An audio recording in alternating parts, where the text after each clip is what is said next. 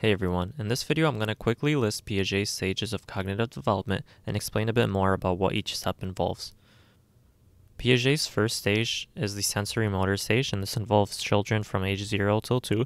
And in this stage, children are experiencing the world through their senses and their actions. And this is when children begin to develop object permeance.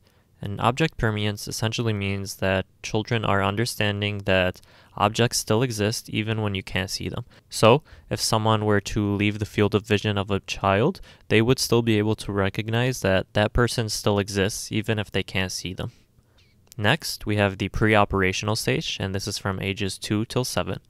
Importantly, in this stage, children begin to develop symbolic thinking and also pretend play.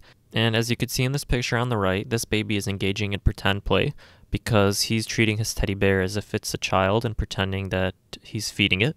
In this stage, children are also egocentric. They don't show empathy towards anyone and are mainly concerned about themselves. Next, we have the concrete operational stage, and this is from ages 7 to 11.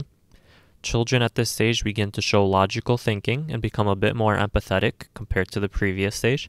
And importantly, this is when children begin to understand conservation.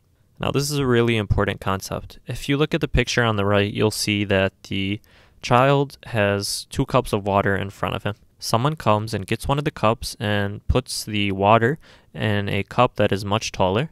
It still is the same amount of water.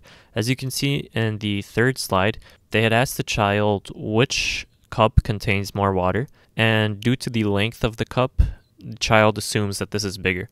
This is a child who does not display the signs of conservation.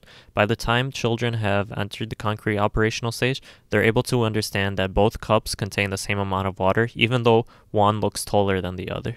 Lastly, we have the formal operation stage, and this goes from the age of 11 until adulthood.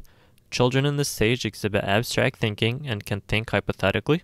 They're able to reason, they're able to hypothesize, to experiment, and really begin to understand the world in different ways. Children in this stage are also able to engage in problem solving. Importantly, children are able to engage as well in moral reasoning. This offers the chance for them to understand the world and those around them in a new way that allows them to use their own thoughts in judging the actions of themselves and others. I hope this video helped you understand the stages of Piaget's cognitive development. If you have any questions about it, please just let me know down below. Thank you.